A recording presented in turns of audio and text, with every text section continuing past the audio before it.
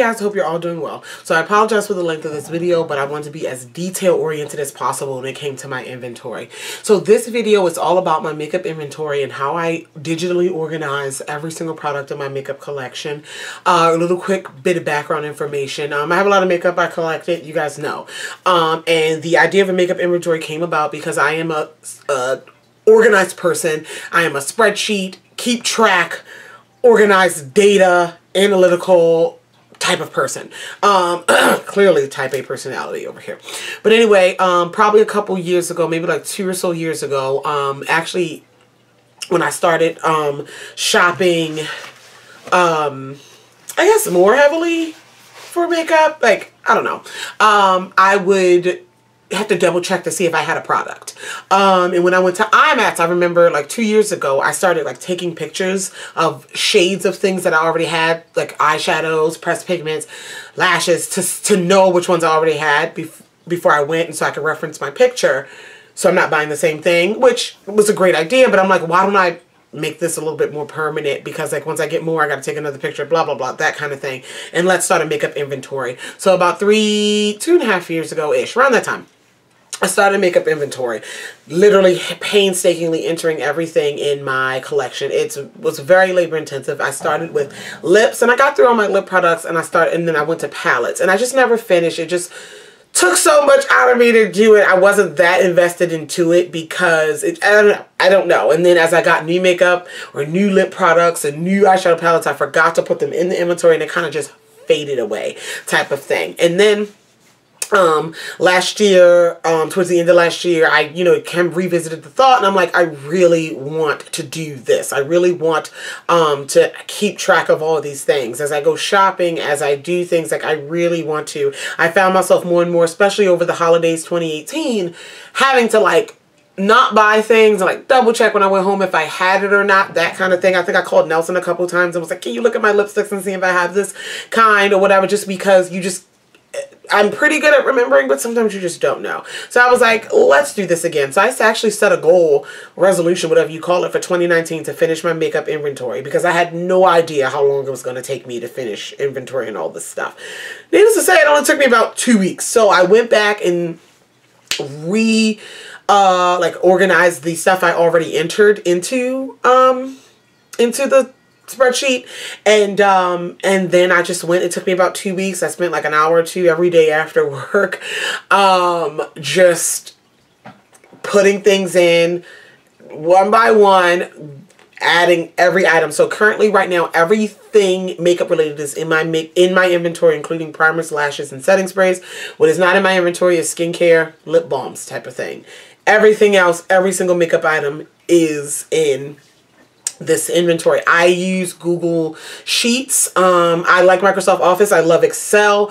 And OneDrive is okay, but in terms of drives and cloud computing, I prefer Google Drive.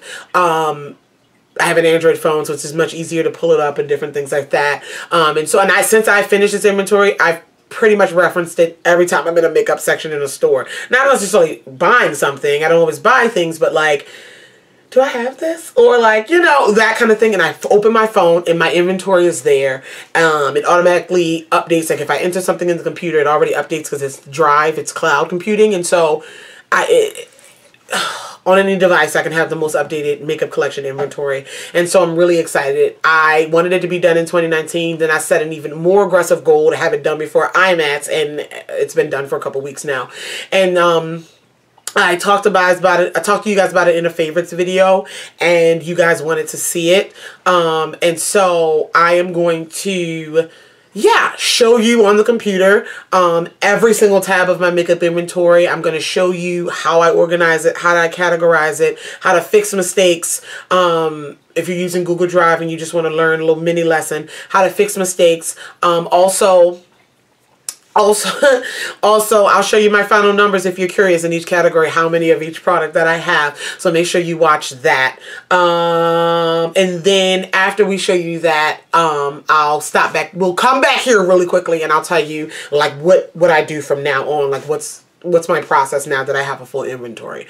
So without further ado, let's go over to the computer and I will show you. Hey guys, so this is what my inventory currently looks like. As I mentioned before, I use Google Drive. So what this is my Google Sheets app.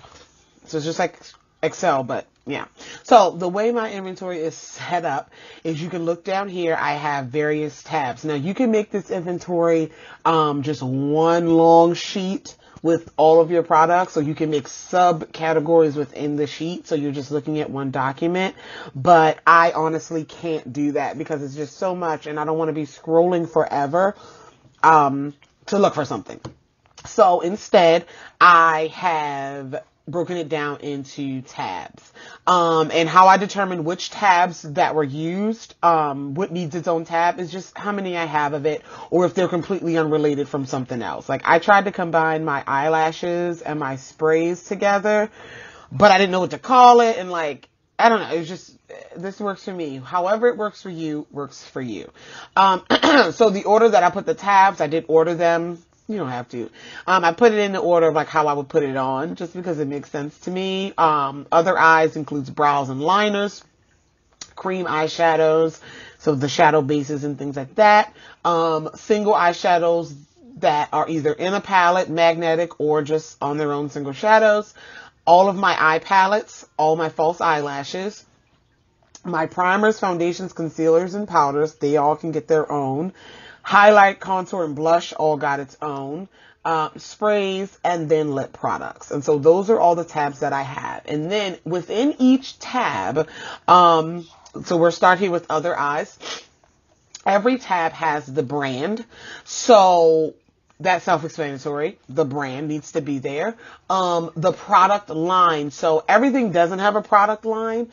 But when I say product line, I mean what's on the product other than what it is. So, for example, Absolute New York has nano liners, okay? And they're liquid eyeliners, but they're called nano liners. Like Anastasia Beverly Hills, her product line is Brow Wiz, okay? And it's a brow pencil.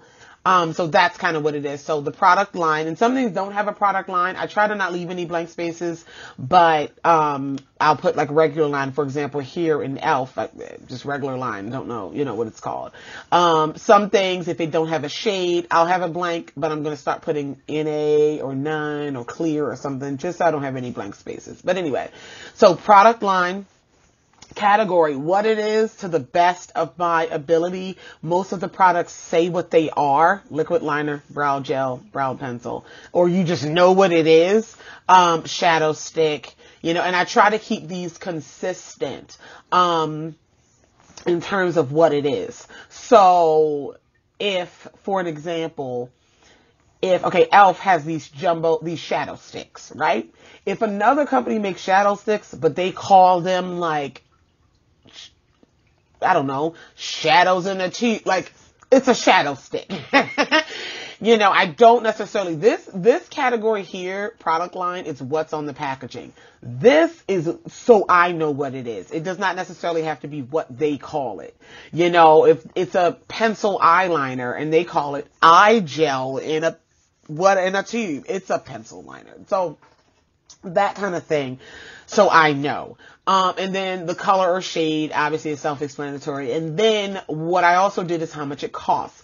I'm filling in spaces. I didn't do all the prices, as you'll see. I'm going to show you every single tab.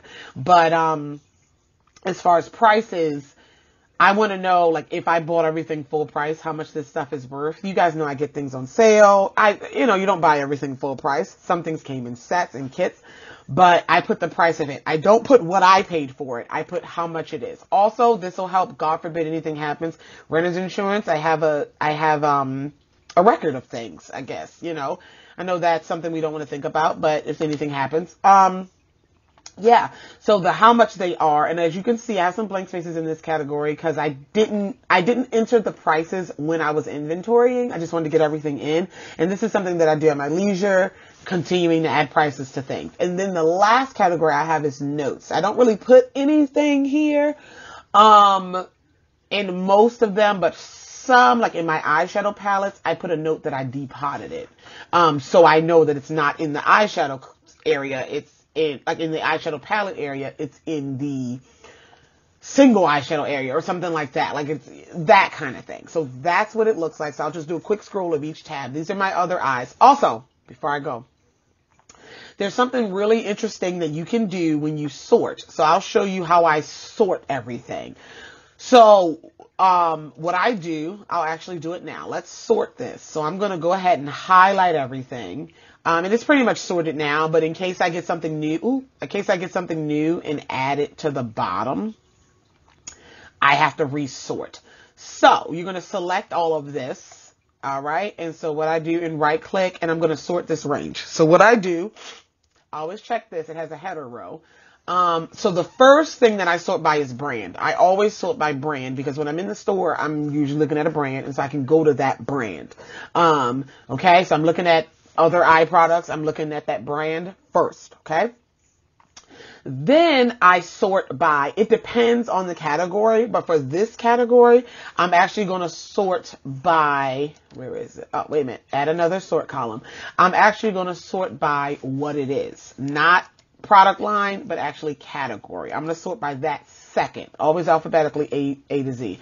I'm going to sort by category second because, in this category, the name really just doesn't, the product line is not as important as what it is. Because usually when you go, this is all my organized mind. When you go into the store, they're not sorted by the, well, I guess it can be sorted by the product line, but they're usually sorted by the product. Whatever. This is how my mind works. And then I'll sort by color and shade because I'm looking for a specific name. And then I'll sort by product line. Oh, the last ones don't really matter, but brand, category, color, shade are the three most important in this. So then I'll just add the others, product line, whatever, price, that might be fun, whatever. So you hit sort, and a few things change, but this one was already sorted, as you can see. So now when I go into a store and I'm at the L'Oreal area, for example, L'Oreal, I can go to, okay, their shadow sticks, Infallible, which I don't think they make those anymore, their mascaras or their liners, and that's how it's sorted. That's how I like to sort all of these. So now I'll go through and show you the other one. So this is my cream eyeshadows. Again, sorted by brand first. I'll do a quick sort, just to make sure. Sort range. All right. Let's sort it by brand. These are all cream eyeshadows or cream gel eyeshadow bases. So this category, what it is not as important as the, oh my gosh, the product line.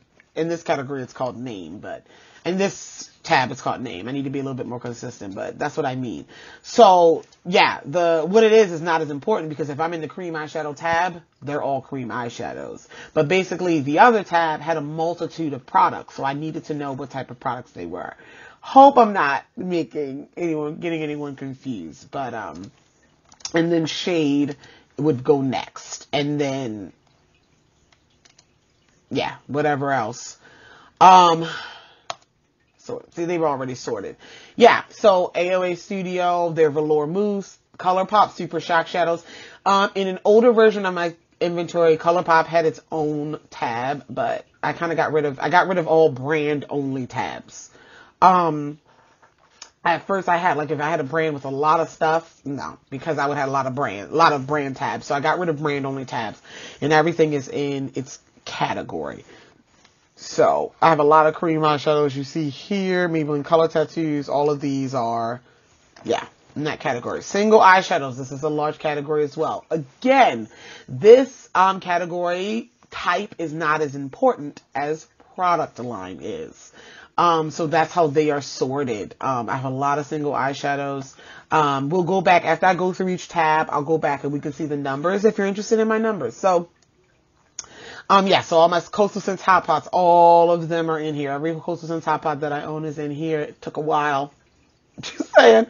ColourPop, Inglot, Carity, Juvia's Place, all of my singles are in here. All of my singles,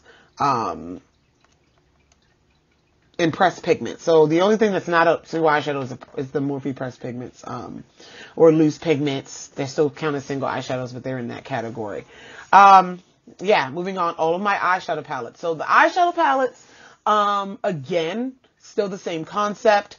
Product line. A lot of eyeshadow palettes don't have a product line, so I just put regular line. Even if it's discontinued, it was in the regular line at one point in time. I'll try to put in like spring collection, holiday collection. I'll go back and update those things. The point of the matter is that the item is in there. But sometimes, you know, I put something in. So like ColourPop's, I know they come out with like this collection or the green collection or the spring collection. Sometimes I can't remember when it came out. Like I can't remember that. So I do just put regular just to have something there. Like some I know are limited edition, but it's just hard. That can be pretty hard. But I like what I have here. So these are my eyeshadow palettes. For an example, this young lady, her eyeshadow palettes, a lot of them I have depotted. So that's where I would put those notes once I make them again. Sorting and such. Morphe, NYX, Profusion. Like I remember because these were recent that I got the holiday ones. 2021. This is so funny. So let me show you something. When you do in a spreadsheet, and you do this called the fill handle, you can copy like what's in one cell all the way down, but when it's numbers, it will keep counting the numbers. So instead of writing holiday 2019, I put holiday 2018, I'm sorry. Where was it? Holiday 2018. And I tried to copy it all down to all those palettes. It just kept adding. So what I'm going to do, that's funny. Holiday 2018 is what this is. So I'll show you how I would fix that because in case you're interested. So what we're going to do, I'm going to select this. And for the time being, I'm going to sort this range by product line first. Okay.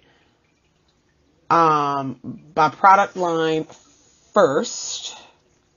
Wait, no, I'm going to sort it by brand first, and then I'm going to sort it by product line. So I can have all those holiday ones together really quickly. In case you want a little lesson. See these? Holiday 2018. Yeah. So if I do this, I take it all the way down, it's going to count these numbers. But we don't want that, so I'm just going to copy. And we're going to paste it down. So, yeah, while I'm doing this, what else was I going to say? So yeah, if you're not computer savvy, if you're not into, you have to really enjoy this kind of data entry, inventory type of thing. And I genuinely do in my professional and personal life. So that's another reason why I take joy in this. Another idea is to have a hard copy of your inventory. Get a little mini binder and do that. Like that might be something I was thinking about doing, a hard copy type of thing, but I just didn't go that route. But it's up to you. You can do like get dividers and things like that. You could use like a composition book. You can use like a journal. Some people make swatch books where they swatch the product or shadow and cover it with a piece of tape. It's completely up to you. But anyway, so that's my eye palettes. And then we go into lashes, which I don't have that many lashes. Most of my lashes are cocoa. But I have them. And one thing with lashes I didn't put product line because I don't need that here. The style of the lashes, and then the quantity, how many pairs, because I usually have multiple pairs of lashes, and that is important, especially when like you're going to IMAX and you're like, oh, y'all know I love Queen Bee lashes. I am down to one pair. That's a problem. Because lashes is something that I'll stock up on. So knowing how many that I have is something that is important. All right, primer, foundation, concealer, and powder, same concept. I still have to add prices, but again, you guys get it. Again, this is a category where what it is more important because there's a mixture of a bunch of things in here. So that's, yeah, it's sorted by brand first and then the product. Okay, highlight, contour, blush, same thing. Yeah, same thing. Over and over again. Sprays, again, with quantity, because I have a couple of those. Yeah. And then lips, product line, category, color, shade, price. So, yeah, some of them I have the prices added again because I started last time. Others, it takes a while. So if you're curious about some numbers, because this video is already 15 minutes, just this part of it. So if you're curious about numbers, let's go through. So in my other eye category, which is liners, primers, brows, that kind of thing, I am currently sitting at 237 products. So that's every eyeliner, brow product, mascara, that kind of thing. I make no apologies for the numbers in my collection though, by the way. Cream tattoos, cream eyeshadows and color bases, we're at 219. Single eyeshadows, this number is really exciting. We're at 554. Eye palettes. And eye palettes include quads. Duos are in the single eyeshadows, if I'm not mistaken. 315 palettes. Lashes, 36 different types. Primer, foundation, concealer, and powder. It's a lot in that category, but those items total 257. Highlight, contour, and blush. Those total 245. Sprays, 23. And lip products is the highest number of them all, as you can guess, at a whopping 898. And this, just having this all organized, having this all here makes me happy. It makes me happy that I keep track, that I am organized. I know how much things cost. I know how much my collection is worth once I add all these prices in, which is funny. But yeah, so that is the my makeup inventory, how I organize it, what is involved. And, I hope you guys enjoyed that. So, yeah, back to you, Candice. Okay, so now you see, I think that's everything. As I said in that video, I do not make any apologies for the amount of makeup I have. It's not to brag. I am very proud of my collection. I'm very happy, and I'm even more giddy about the organization and the inventory and everything. It just makes me so happy. It really does. When I was done, it wasn't like, dang, I have all this. It was like, I have all this. I'm so excited. It was one of those. Let me know if you want me to, like, how much everything costs and give you a realistic price on, if I bought everything full price, how much I've spent on makeup since I've been, you know. Let me know if you want to update to that. Also, so now going forward, and this is what I have been doing, because I've gotten a few items, gotten things.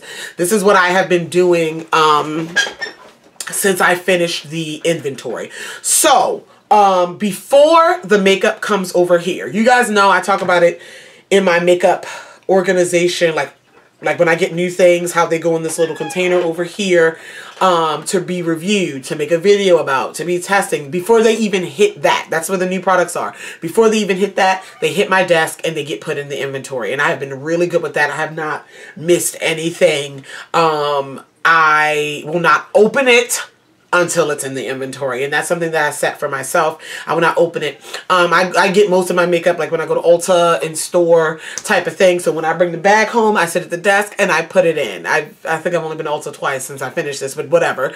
You guys know what I mean? And I'll put it in the inventory. If I order stuff online, which the only thing I ordered online since this inventory has been finished has been my Anastasia Beverly Hills stuff, the palette and the liquid vault.